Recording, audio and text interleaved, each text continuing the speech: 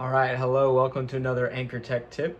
Today I'm going to teach you how to repair a MacBook Pro that is not finding its own boot drive or internal hard disk. What I mean by that is if the computer turns on and it flashes a box with a question mark in the middle and it doesn't go past that.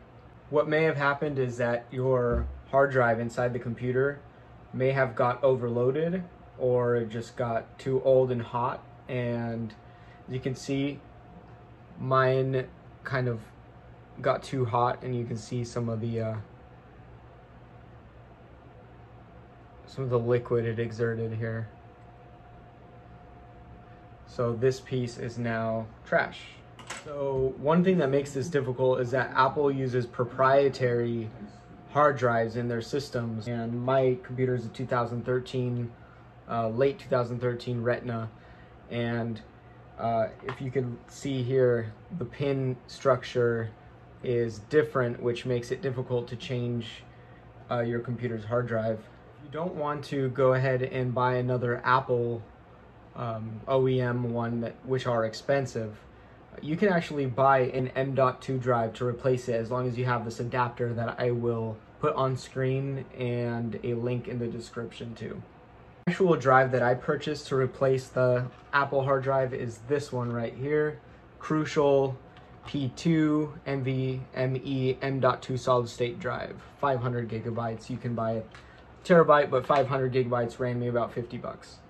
Once I opened up the computer using my tools here, taking off all the screws, this is what you get. And this is where the actual drive was. This drive was here, held down by a single screw.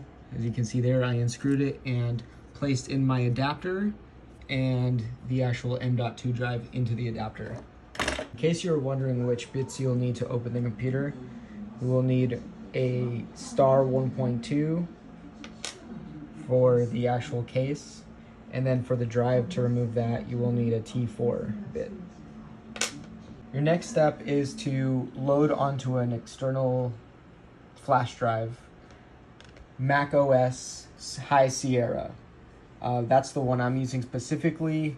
I know this one to work, so there's other tutorials online on how to load this up with a bootable macOS Sierra, and this is what it looks like when it's booted up.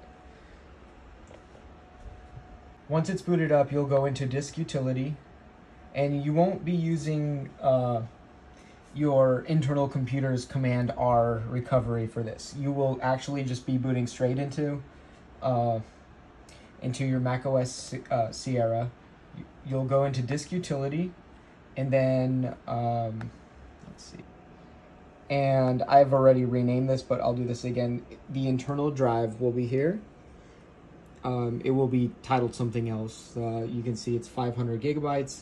You'll go over to Erase and leave the format to macOS Extended, and you will rename it to whatever you'd like, and then go ahead and click on Erase. Once that's done, quit Disk Utility and then install macOS. Alright, once you get to this stage, you'll click on your SSD that you renamed.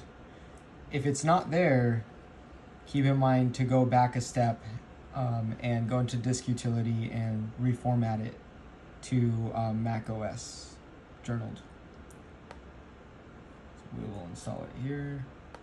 We need it connected to a power source. All right. Okay, so that installation took about 15 to 20 minutes. Right, at this point, we've got High Sierra downloaded, and I'm gonna go ahead and just upgrade to macOS Big Sur, and we are up and running. All right, and that is how I upgraded the hard drive of this MacBook Pro, not even using an OEM hard drive from Apple. If you have any questions, you can put them in the comments, and thank you for watching.